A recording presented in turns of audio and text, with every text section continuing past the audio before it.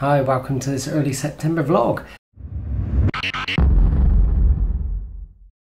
The weather is kind of all over the place at the moment. We've had a lot of rain, but it's starting to heat up again, which is nice. So what I got to do now while the weather's dry is I've still got to burn some rubbish in the garden. This will be the last time, hopefully, that I do a bonfire. I think the neighbours are getting a little bit cheesed off every time it's a little bit nice out there. I have to burn some stuff, but it's got to be done, so I'm going to have a little burn of the bonfire. Also, we'll take a look at the back garden quickly, and then a bit later on I'm going to nip to the shops and get myself a scooter. Yeah, it's getting so boring commuting to work on the bike. I don't work very far away. I work it's about 5 minutes on the bike, but I just want some little scooter now, one of those little electric things. I've done my kind of research on it. It doesn't use hardly any power whatsoever to charge. So once we've had the bonfire, had a look in the garden, I'm going to go down and get a scooter. Anyway, welcome to this vlog. Well, I got the bonfire going. It was a slightly windy day, so I decided just to do a very small one and just take my time, get rid of the last little bits of wood and other rubbish and stuff. You know, it's slowly getting there. This is also something that's been a big bugbear, is our windows are just so old.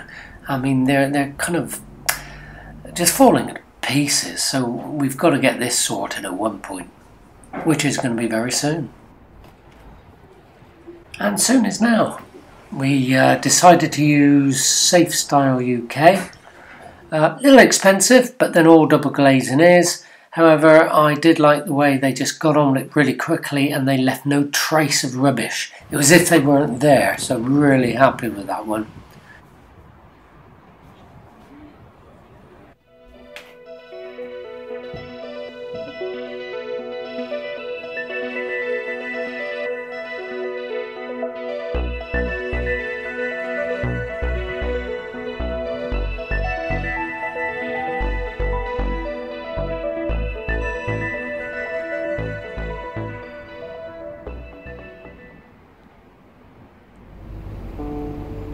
Right, in the garden, time to pick some parsley. I'm going to be doing a pie and mash, old kind of London style, pie and mash shop style, with a parsley sauce, or it will be a parsley liquor, because I will add a little fish sauce to the parsley sauce and water it down, just, you know, to make it a kind of cross between a parsley sauce and a parsley liquor, the type of thing they do in the old London shops.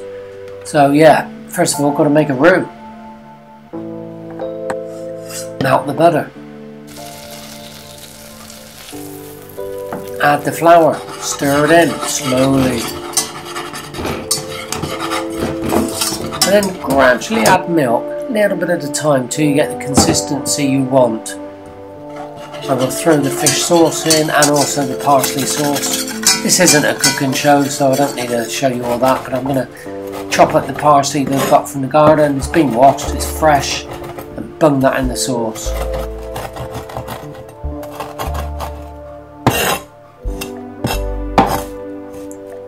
Bit of milk and butter in the mash, homemade, proper mash.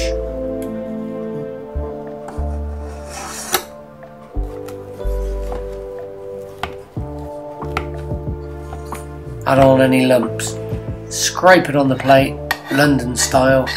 Pour the liquor over, sauce/liquor, and enjoy. I'm ready for this. Well, that went down a treat. Absolutely lovely pie and mash, the lovely kind of liquor gravy, absolutely beautiful. However, I have a little bit of a rant, a little bit of a moan to have, because a few days ago I was watching Rick Stein on TV and I got inspired, so I thought, yeah, let's knock up a fabulous fishy feast. So I put on my chef's hat and chef's apron. Let's see what happened. Well, I'm all set, so let's get the boiling the bag out. This is cod in butter sauce, serves 1 person. Cannot wait, I'm starving.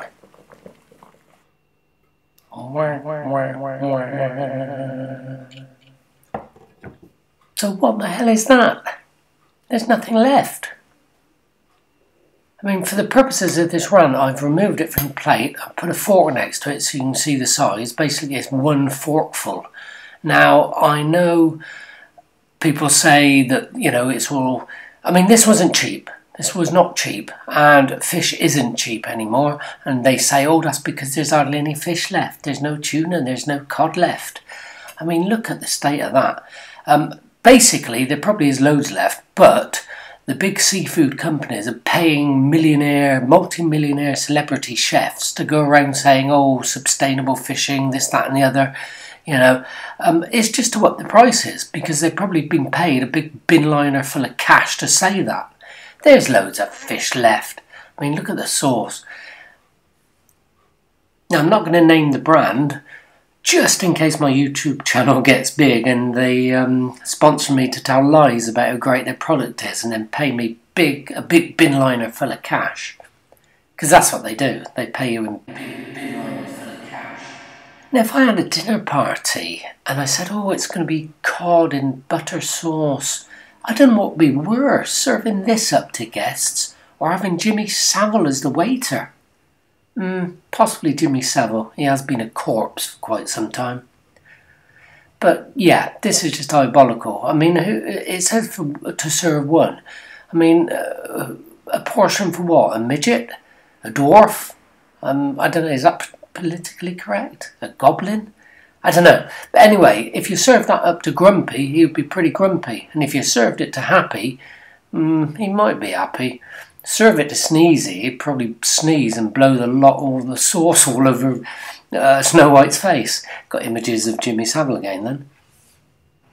But jokes aside, we work hard for our money and then you go out and, you know, treat yourself to something and you get ripped off. So, you know, I think it just really annoys me when you get ripped off. I mean, you can see the size of that and it didn't come cheap, so it really annoys me. There's only one bloody thing for it. Well, scooter time, and got the scooters, got a 9-bot here, and also got another one, the Eco, the E-Zinc. Now, the E-Zinc, this particular one here, is absolutely perfect just to commute to work and back. It's got smaller sort of wheels than the other one, but it is so lightweight, it's just ideal for... I mean, I live about 3/4 mile away from work, tops, so this one is perfect for just zooming to work and back, going to supermarkets. You can see the little charging port there, but going to supermarkets, local shops, cash points, all that sort of thing. The E-Zinc Eco is absolutely perfect, lightweight, everything like that. Unfortunately, due to our rubbishy roads, the small tyres do create a little bit of a kind of bumpy ride. If you're hitting smooth pathways or whatever, or smooth road surfaces, brilliant. But unfortunately, the smaller wheels on the Eco does create a little bit of kind of bumpy riding. So, you know, we wanted to get two. One just for jumping on and zooming to the cash point and back, zooming to work and back. We know the surfaces are great and stuff like that, so that's the Eco. But the 9-bot, or whatever it's called, that is really, I mean, the Eco is, if you put a pin in my house and draw a 2-mile kind of radius around, that's perfect for that. The 9-bot is perfect for what I'd class as fun, basically. Not just to commute to work or just to nip to the shops, because like I say, when we nip to the shops and that, with the smaller one you can just wheel it around and get your groceries and stuff like that. But the other one is a little bit sort of heavy and cumbersome, so like I say, it's more for fun. That's for cruising around. I wouldn't want to sort of lug that around the shops or anything. It doesn't really do it justice in the difference in sizes, but there is a big difference in size between the Eco and the 9-bot. And that size and weight kind of matters when you're just nipping to buy a pint of milk and you do not want to leave it outside. You want to carry it into the shop, sort of thing. And the Eco, you can just quickly lift it up over the step, leave it in the shop, and away you go. The other one, a bit heavy, but absolutely perfect. You know, the other one is a kind of 5-mile radius, as opposed to, say, a 2-mile radius. You can jump on it, it's much more comfortable, it soaks up the bumps, and you can just cruise anywhere. So really happy with both purchases. Both fold down. The Eco, a little bit stiff, that particular thing, but this folds down, same as the other one. That folds down a lot neater. The other one is better quality all round, really.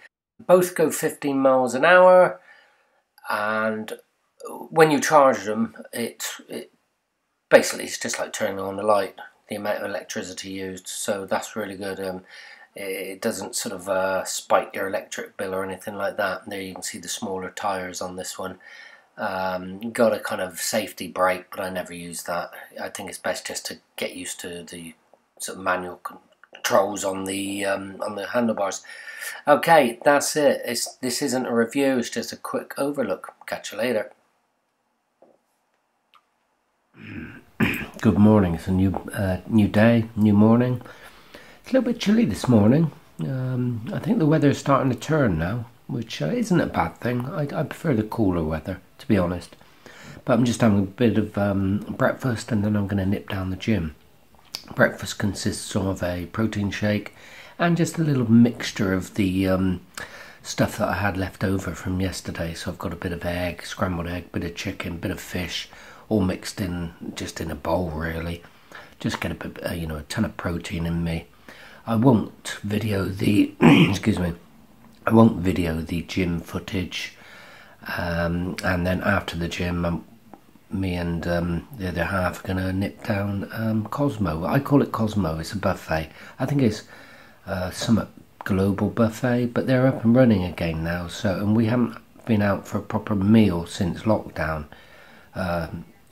so I shall video some of that and get back to you later on.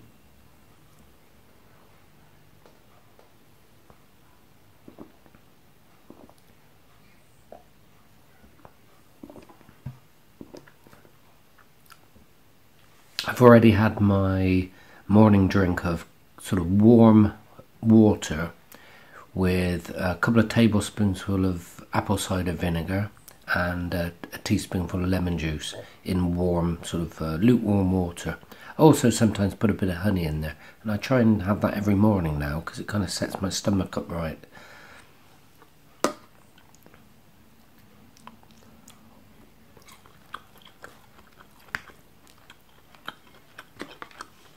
I'll be honest with you, I'm not even hungry at the moment. I'm just kind of eating for the sake of it because I haven't eaten yet. And obviously if I'm going down the gym I do need to eat. So this is one of those sort of forcing the food down moments. And I want to build up an appetite and not eat too much, as I say, because we're going for a buffet. So.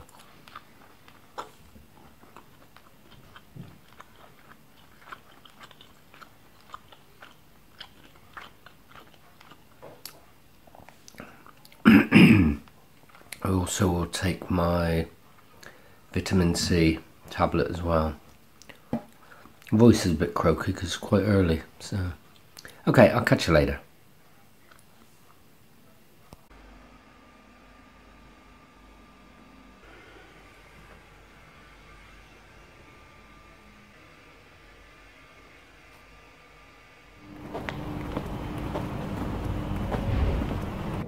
Well, just on the way to Cosmo.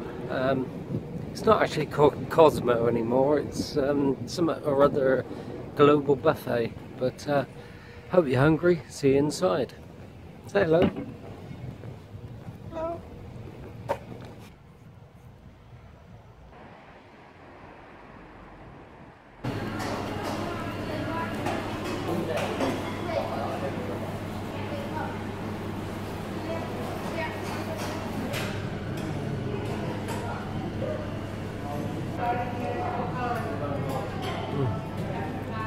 Nice? Yeah, very nice. What did you have there? Bit of a mixture of fried food to start with. And, yeah, then we'll move on to the Asian stuff. Nice bit of pork.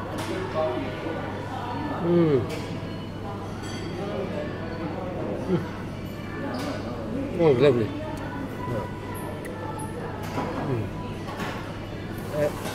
fried food than Asian food. Don't eat the Asian food too quickly. Fills you up too much. Although this will fill you up as well.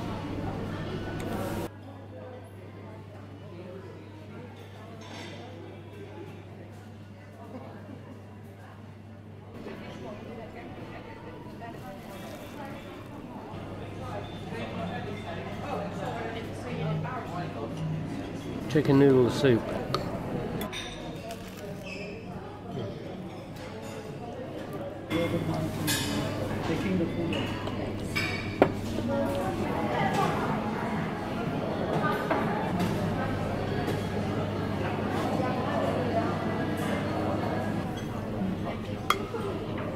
So many good things in the tom yum, you know that?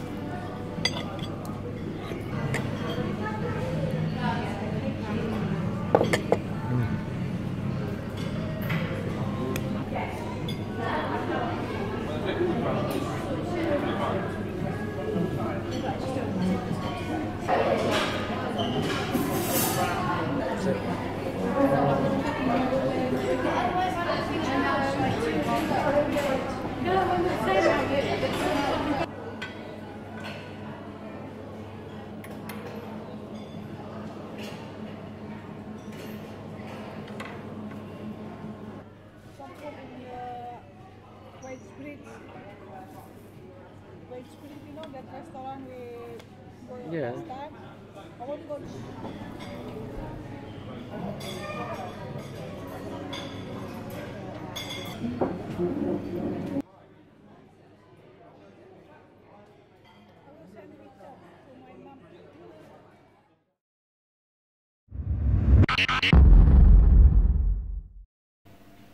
Right, well that's it for this particular episode. Hope you enjoyed it.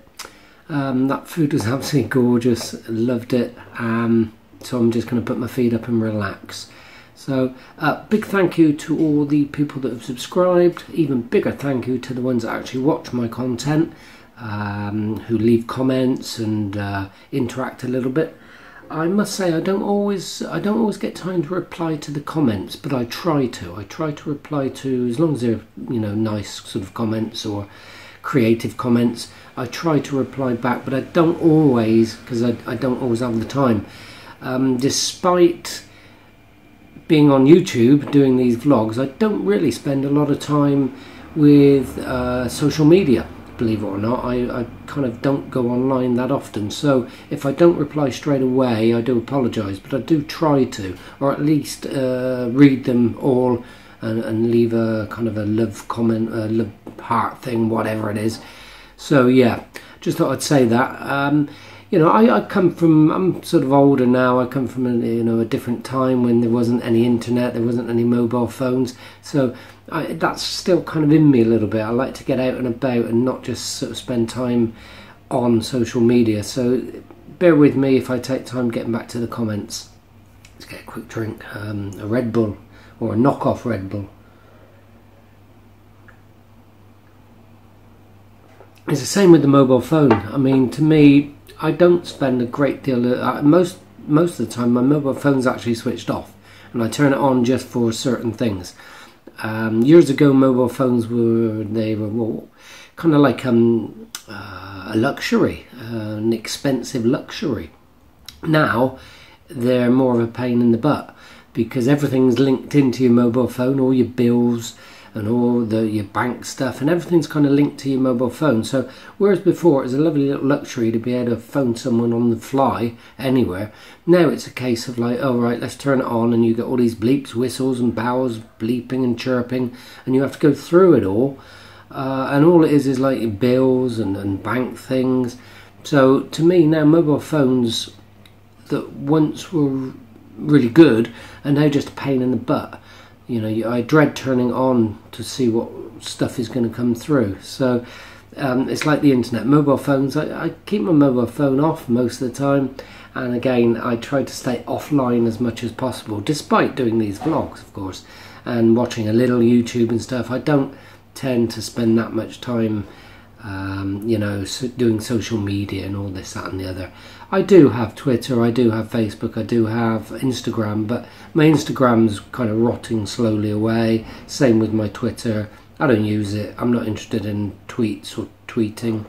And Facebook really is kind of just used to keep in touch with a few people here and there, and to upload my vlogs to as well. So just thought I'd mention that in case you think, oh, he's not commenting back and stuff like that. You know, I do try to. Anyway, that is it. I'm rounding this vlog off. I'm going to relax. So if you haven't subscribed, somewhere around here, hit the subscribe button. Yep, hit the notification bell, leave a thumbs up, all that jazz. Let's try and build my channel so that I get big bin liners full of cash. No, I'm only kidding. Now, I hope you enjoyed the content, and I'll see you in the next one. Take care now. Bye.